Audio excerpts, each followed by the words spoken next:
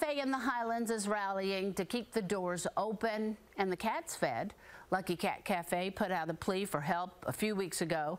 Wave News reporter Olivia Russell made a visit this morning and got to meet some of the furry friends living there.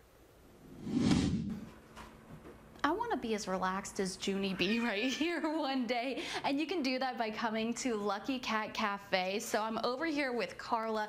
You all are a non-profit cat cafe, right? Yes, we are. We're the state's only nonprofit. So there are several other cat cafes in Kentucky, but we are the only nonprofit one. So we hope that people will choose to visit and adopt from a nonprofit cat cafe.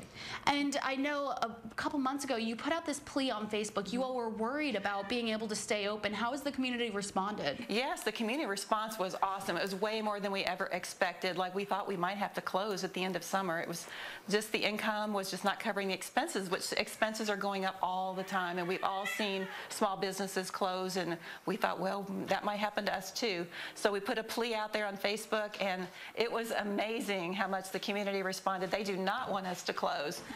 So we will be open the rest of the year for sure. And this is a great experience that people have, at least for the summer too, where they can come by here. Tell us what it's like and the whole process of when they come, what they're going to experience. So this is a very old house, and it has a lot of character to it. It's 100 years old, and it's bright blue. It's easy to find on the street. And because it's very homey here, the cats feel like they're at home too. They're not in cages here, like you see at a pet store or a shelter where there's cages, and that's their only option. But here, the cats are free roaming, and it's their home too.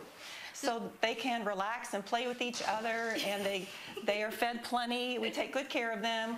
They need brushing and attention, and most of all, they need love. Yes, and there's plenty of love to go around here. And if people fall in love with one of them, they can even take them home, right? They sure can. All these cats have had everything done that needs to be done. They've been spayed and neutered.